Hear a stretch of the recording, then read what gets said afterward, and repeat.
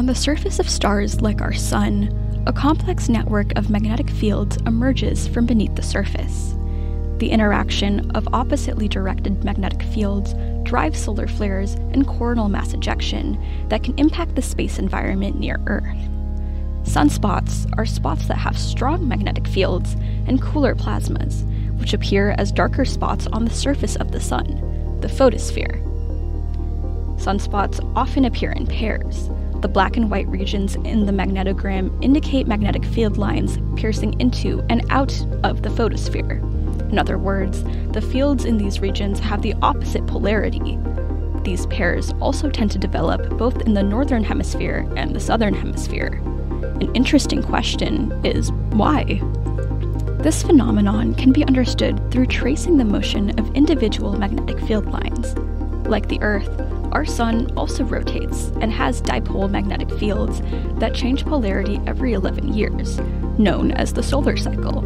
In this cartoon, we will focus on the dipole field within a solar cycle that has magnetic field lines, entering the Sun in the north and leaving in the south.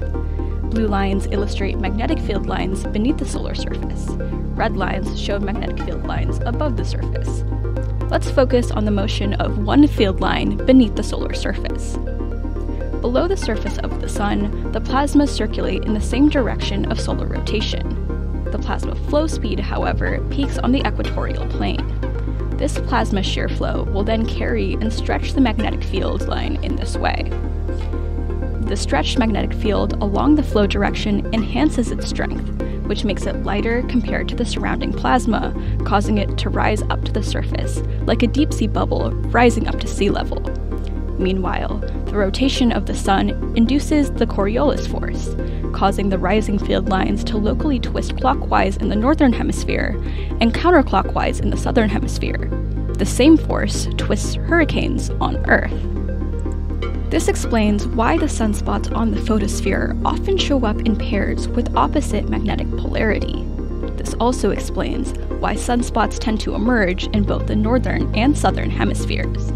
These magnetic field line motions suggest the tendency to generate local magnetic loops that have a polarity opposite to the global dipole field.